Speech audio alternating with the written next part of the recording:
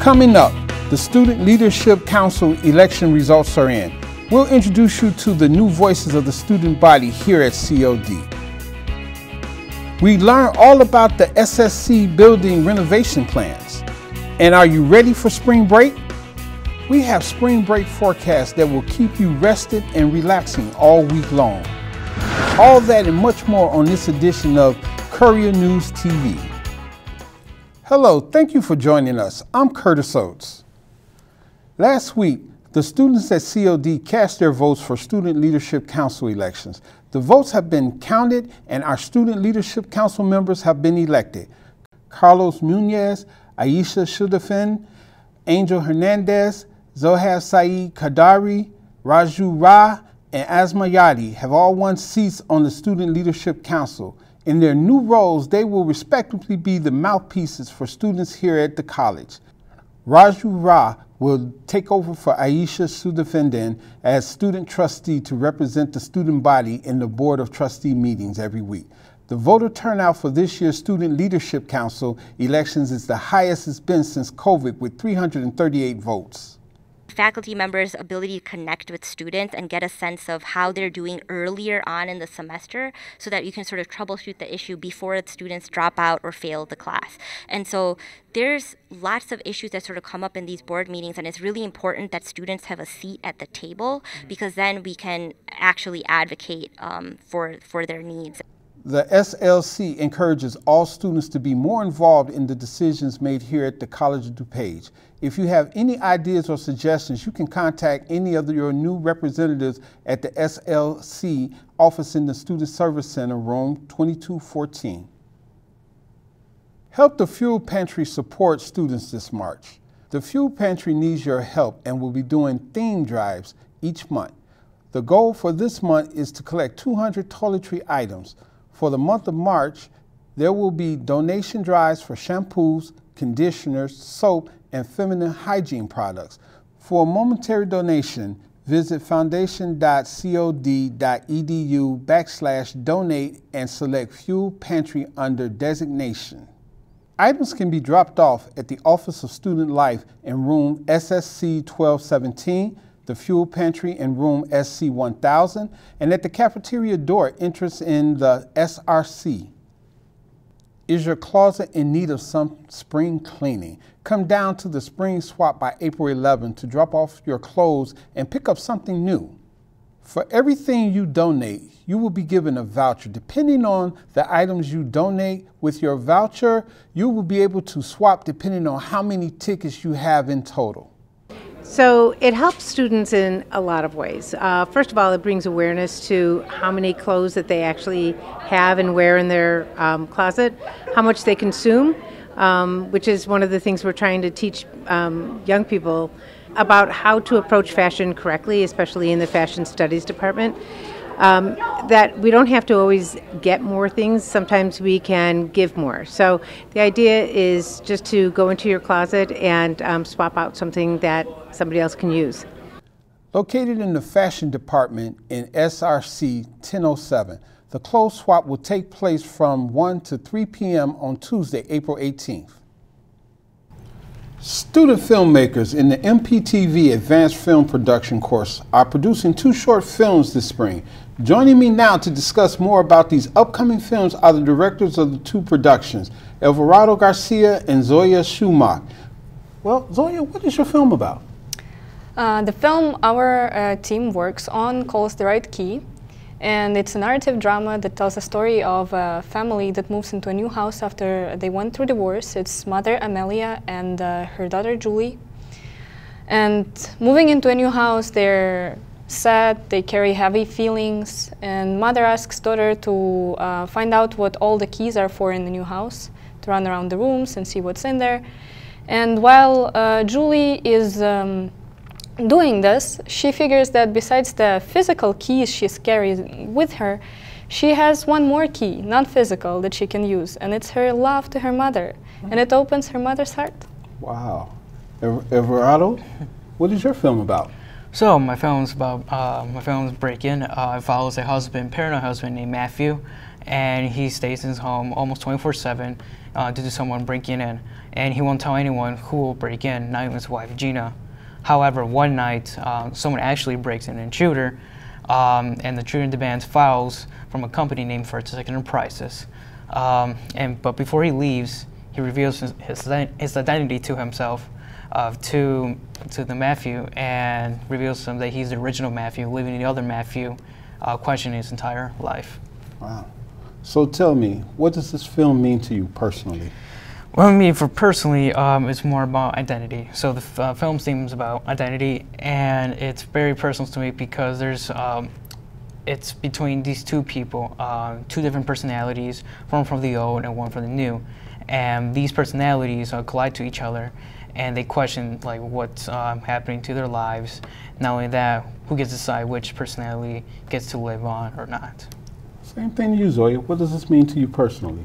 Making this film for me is being able to broadcast my beliefs and ideas into the world and share them with others. And I believe that showing them sometimes is much more powerful than telling them out loud. So Zoya, what challenges did you face during the production? Oh, that's a question. Honestly, I'm very happy about how our production is going. We're all seeing the whole film same way, and we're all trying to we're all believing that it tells the same thing, that in the world of hard situations there's always a tiny little key that can help us open the door and move on. Challenges. We're all friends, and working with friends is always fun and nice. But sometimes it requires us to remind ourselves about the discipline. And I wouldn't say that it's like the hardest challenge, but it's definitely something that we're keeping in mind. Okay. Eduardo, what challenges did you face, like maybe funding or anything? What challenges did you face? Well, in the first few weeks, our group, we started, then we didn't click that well, but until about a few more weeks later, we started to communicate way better. And there's some things we kind of behind, but we started to grow as a family. And so, even though it's a crew, we're starting to grow as a family. And together, we try to build what's our vision to this film. And right now, so far, we're going. It's going well. So this question is actually for the both of you, and I want both of you guys to answer it. What advice would you give future filmmakers? Zoya, you first. That's a good one. I think sometimes in the process of making a film, you may forget that what you're doing exactly by being taken with stressing about different things, like, oh, we need to find that, we need to take care of this, we need to manage this and that, and something goes wrong, or everything goes right, but not the way we expected. The advice I'd give, considering all of this, is don't forget what exactly you're doing. You're making a film, and you could be doing anything else, and this anything else could be boring and sad, but no, you're creating art. You're telling world whatever you believe in and whatever you wish them to see, and just, live with this reminder. Everardo? Well, my advice to filmmakers is to bring their stories to come to life. We need more original stories, and very importantly, these type of stories need to be shown on screen. And my biggest advice to filmmakers is try not to stress yourself a lot. Try to take it slow, but also making sure grab the people that you want to bring this project, and make the best quality as possible, because you may never know, this could be your last film. So make it as strong as possible and show that you are proud as a filmmaker. Thank you, Everardo and Zoya, and we wish you and your teams the best on your production. If you'd like to support their film projects, please visit seedandspark.com and search the right key and Break-In. When we return from break, we'll tell you if the overcast skies are going to be sticking around for spring break.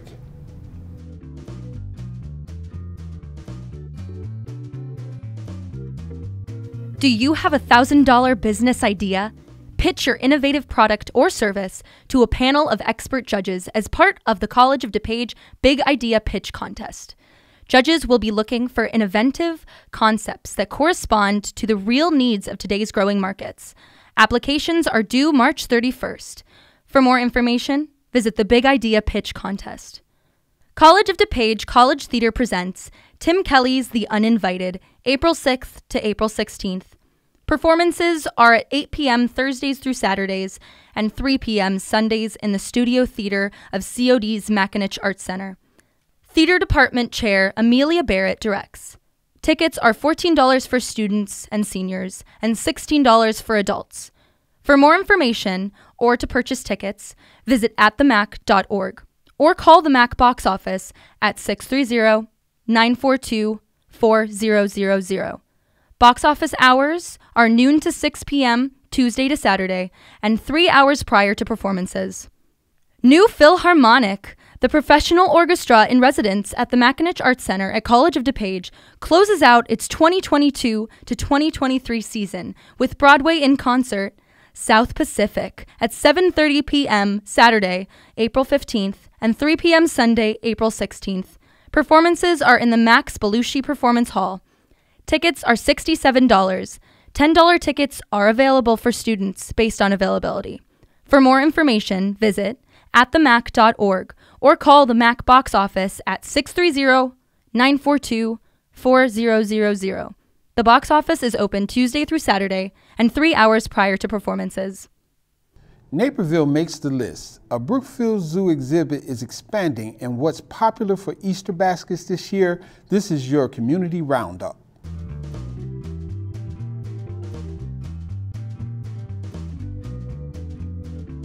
Naperville has made the list of America's best cities for another year in a row. The suburban community ranks 4th on the 2023 Best Cities to Live in America's list, which was released Monday by Niche, a popular ranking and review website. The city of 149,000 residents is no stranger to accolades, having made multiple other lists, including cities with the best public schools in the nation and best cities to raise a family in America. Brookfield Zoo is undertaking a massive project that includes expanding its habitats for primates and building a conservation center with a learning space for visitors. The current tropical world habitat, which houses its monkeys and apes, will be expanded to include 4 new outdoor areas. The project will likely take 2 years, with the entire complex set to be completed in 2025. Visitors will be able to see the animals in their new habitat beginning that year and potentially extending into 2026 as the animals acclimate and are introduced into their new spaces. Easter is just around the corner, and people are already buying lots of Easter candy. Here are the 3 most popular Easter candies in Illinois. According to the National Retail Federation data, jelly beans were ranked first in the list, with Kinder Eggs being second and Hershey Fun-Size Candy Bars third. Over the past 3 years, America has spent around $3 billion on candy during the Easter season. So don't forget to fill up your Easter basket before the candies are gone. We lace up our shoes and head over to DuPage County Fairgrounds for the annual Sneaker Stop Convention. CNTV reporter Manuel Nardi tries it on for size. We're here at the DuPage County Fairgrounds for the annual Sneaker Stop Convention. This is an event where resellers and shoppers from around the globe can come to buy, sell, or to trade their sneakers. People from all around the globe flocked to Wheaton just for this event. From Adidas to Nike, there were shoes for all walks of life. Truly, sneakers have been around since 1985, since the first Jordan release. I think that people just really enjoy shoes, fashion, vintage all as a whole. Our events bring all these people together. People get to make money. People get to find their grails that they've been looking for. Coming to these events are not only for buying and reselling shoes, but for also bringing together people in the community as a whole. I came here when it was our first event last year, and like I was saying, it's been a lot of growth. At this event, Hot Top's done a lot of growth, and his brand and stuff like that. So I wanted to come out and support him. Community is a huge part. Seeing a whole bunch of people that I know, seeing them week by week or every other weekend, once a month, whatever the case may be, and then plain and simple, just grabbing shoes right here. picked these up today and I got rid of them today. So, you know, got to make some money too. Selling shoes has become a profitable business. But for people that just love the game, there's much more to it than just money in selling shoes. To be honest, I guess it's what kind of culture you want to be in. If you want to wear a shoe that somebody else would be impressed by all means, get in the culture. But if you want to wear a shoe that you actually like, just go to your store, find a shoe you like, buy it. That's the culture to me. The Sneaker Stop Convention will be hosting another event in this coming April. And for more information, please visit Instagram at Sneaker Stop Convention. From CNTV News, I'm Manuel Nardi. The College of DuPage men's basketball team finishes the 2022-23 season with a 6th place finish in the NJCAA Division III Championship Tournament.